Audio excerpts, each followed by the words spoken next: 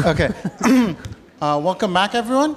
We're going to be starting in a minute or so as people are trickling back in from the coffee break. So Vince kindly agreed to swap slots with Valerio, but otherwise the program will proceed as announced. And he's going to be talking about the game theory. About game theory. Game theory project, that, similar to Nicoleta's project. Yes, yeah, Nicoleta's my student. Yes. We work together. Right. So welcome, Vince, and thanks for helping out the organizers on this. No problem. Thanks for having me. I know how hard organizing these things can be and how much work it is. So thank you for putting on this great event. My name's Vince. I've already tweeted out links to this talk, as well as links to the preprint that I'm actually going to be talking about. So this talk is going to be kind of following this archive preprint here and explaining some of the ideas and how we've used Python to do that. I'm a mathematician at Cardiff University in Wales, in the UK, still in Europe. I'm also a Software Sustainable Institute fellow. That's been mentioned a little bit. So best practice in terms of software as used in research is important to me. And finally, I'm a game theorist. I'm one of the core developers for the Axelrod library, which is Nicoleta's poster is about it, and that's what this logo is about.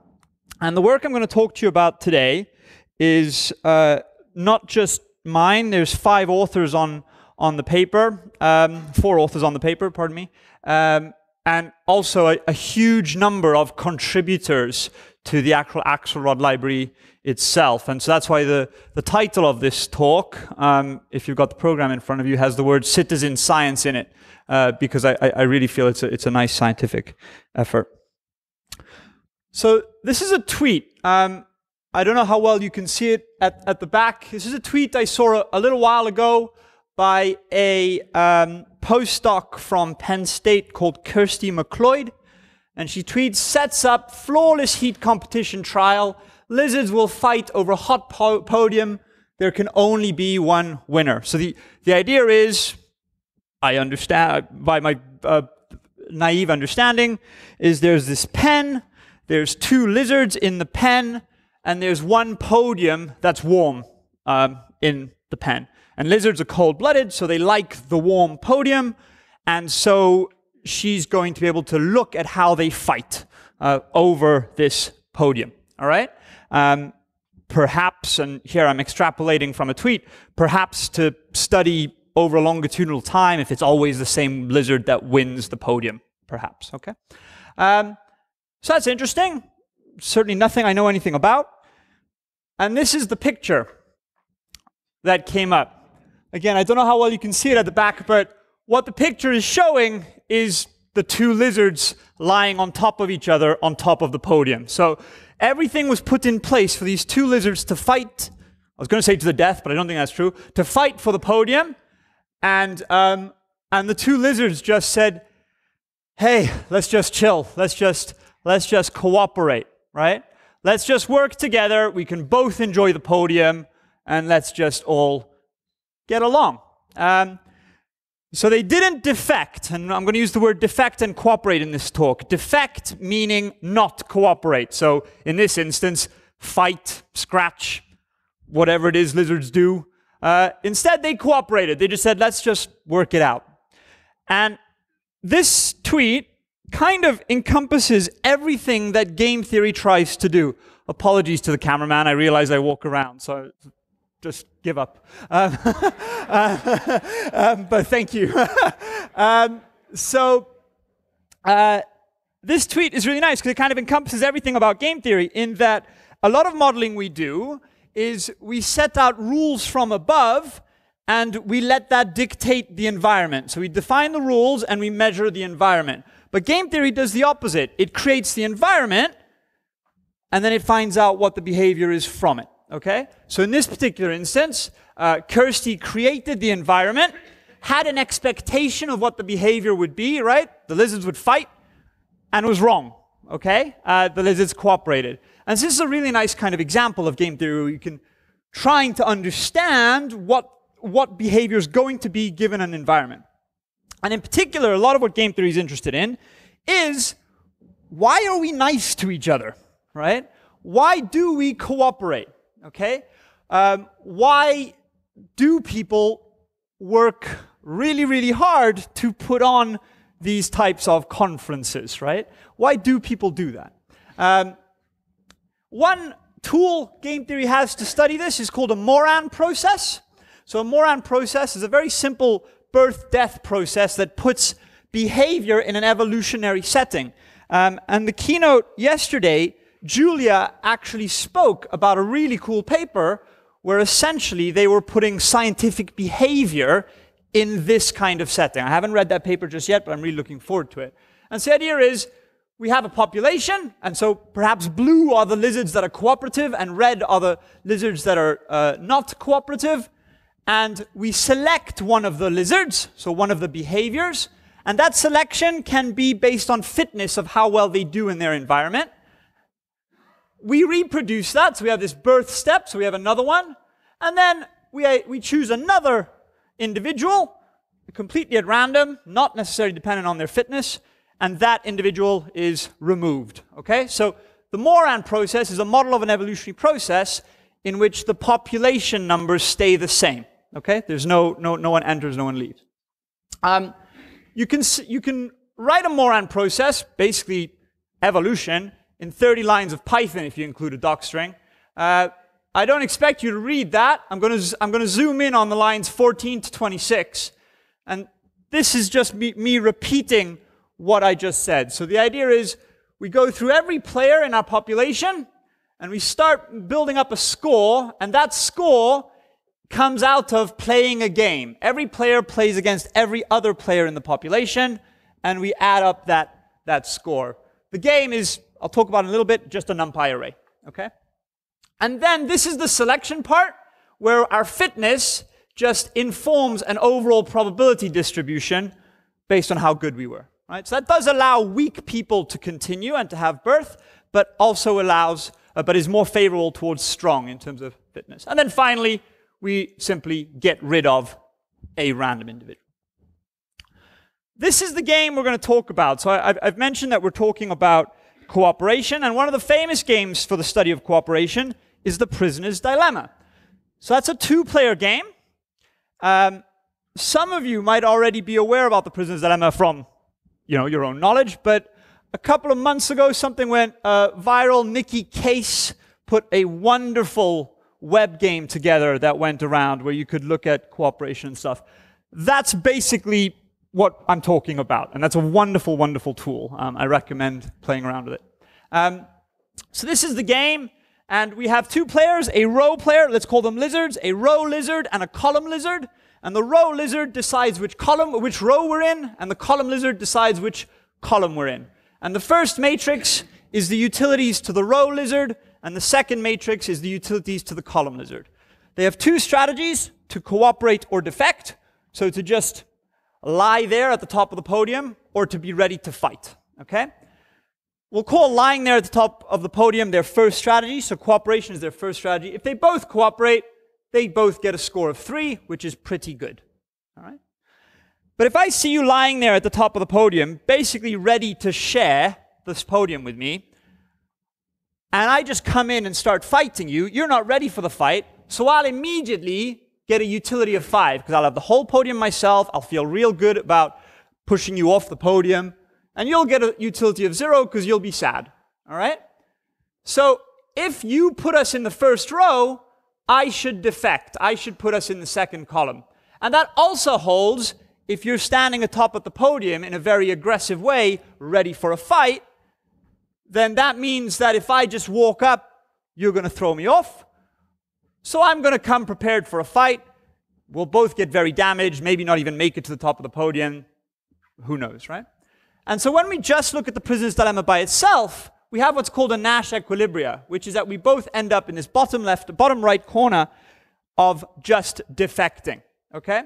So then we come back to the question of, why are we nice to each other, right? Because game theory says we shouldn't, because something like this is more or less valid of any interaction.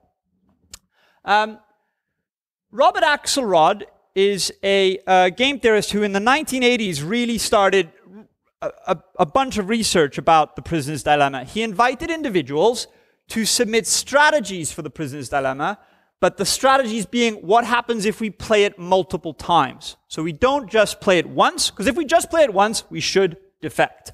There's nothing subtle about that. However, if we start playing it multiple times, then our reputation becomes important, and it's all about how do we invest in our own reputation. That becomes interesting. So Robert Axelrod created some, invited academics in the 1980s to submit computer code that would play this game against each other and would see what happens.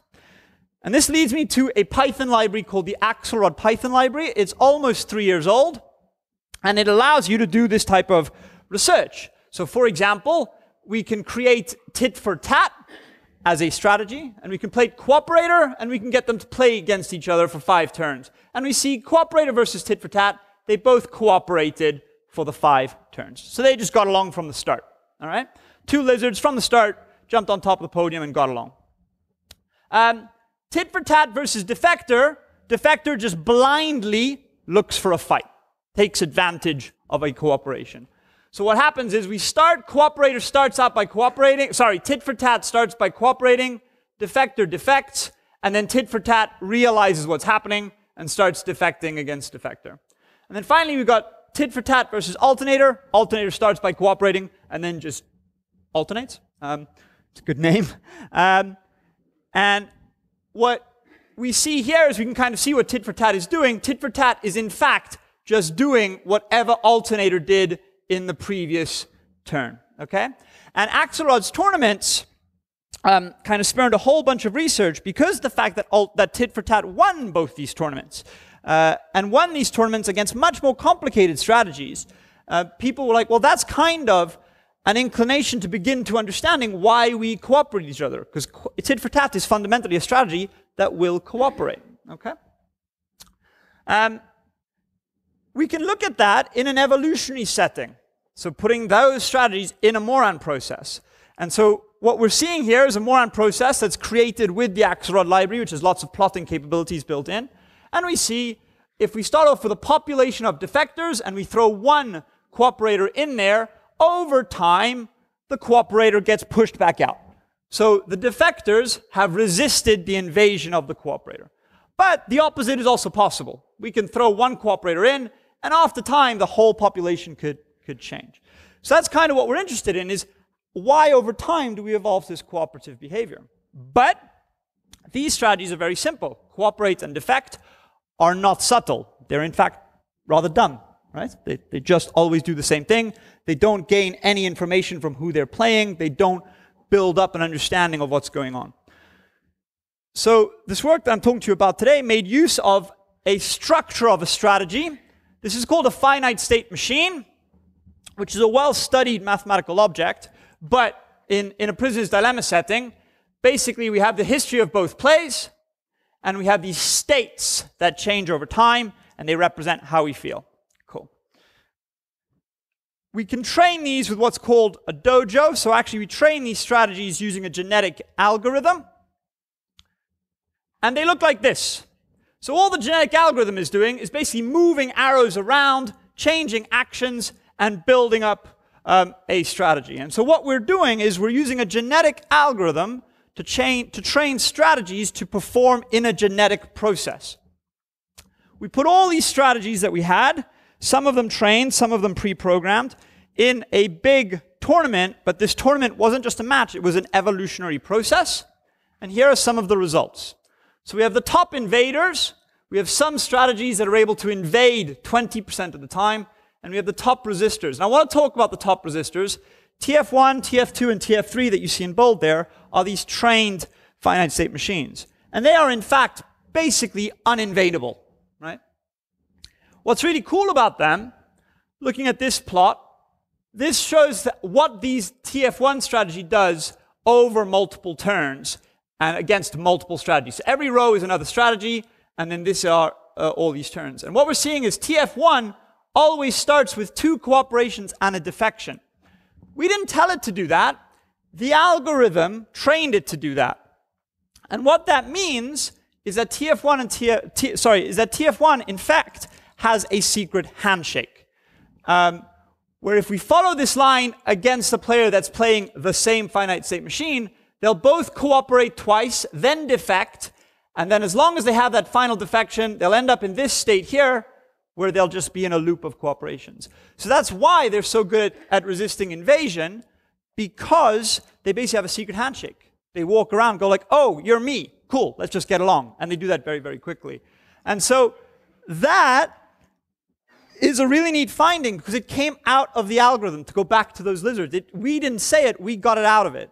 And so it kind of points towards why and how evolutionary processes can evolve self-recognition mechanisms. The reason this was possible is because we had a huge diversity of strategies with which we could train. At the time of writing the paper, we had 164 strategies. We in fact have more than 211 now. And that's all possible because writing a strategy for the library is a simple PR on GitHub. And we've had contributors from all walks of life. This is my last slide, kind of. There's lots of information if you want a photo, if any of this is interesting. This is the slide to take a photo of. Nicoletta, you've already seen, is one of the collaborators on this. And Owen and Mark are the other two core developers of the library. The actual information for the library is there. If you're interested in game theory, my course is there, and that's actually built up on a bunch of Jupyter notebooks where I teach game theory to our first years. But the final thing I'll finish on is Julie is one of these collaborators who, as part of our course, had to contribute to an open source project. And we've had contributors from game theorists, computer scientists, but actually a lot of students that just come and submit the strategy. Julie, in fact, did way more than submit a strategy. She made fundamental changes to the library itself that greatly improved it. But that's been a really great contribution where, when I say citizen science, we don't just have people lending us some cores on a computer they're not using. People are actually writing strategies that we're using. So that's fantastic. Final thing that I finish on, I'm an organizer of PyCon UK. If you're interested in PyCon UK, come see me. But accommodation's already super expensive, so good luck. And yeah, that's all I have to say.